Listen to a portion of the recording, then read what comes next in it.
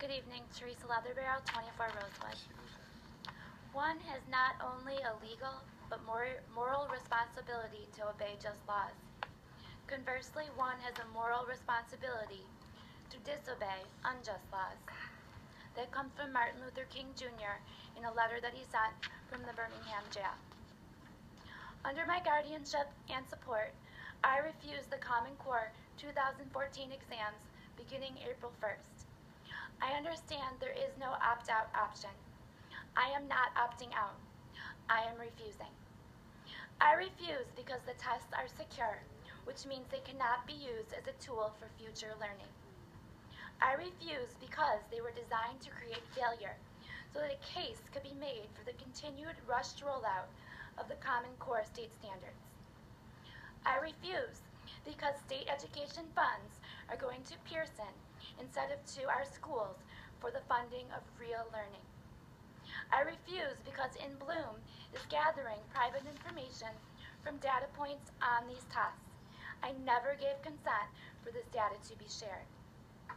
I refuse because learning is more than a test score, and I want the joy of learning to return to my children's classroom.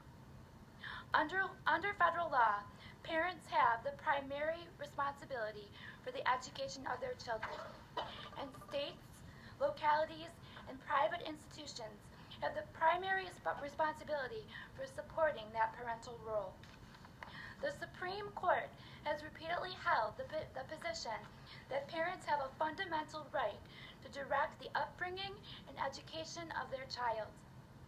Furthermore, the court declared that the child is not the mere creature of the state, and that those who nurture him and direct his destiny have the right to, coupled with the high duty, to recognize and prepare him for additional obligations.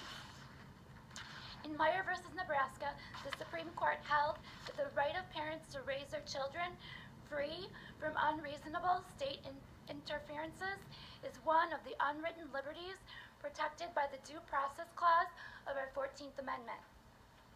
I am here again to ask that you carry out the responsibility of supporting that parent role, and that you allow children to read a book instead of staring blankly for the 400 minutes of state tests that will take place over 6 days. In the 2014 Common Core ELA test teacher's directions, it states on 10 different pages that after a student's test materials have been collected, that the student may be permitted to read quietly. This language is very clear. It is the only requirement by the New York State Education Department for being allowed to read is that the test material be collected. I encourage you, our elected board members, to speak up. We want to hear from you. We want you to be transparent. And we want you to put our children first over the ranking of our school districts. Please be a shepherd and not a sheep. Thank you.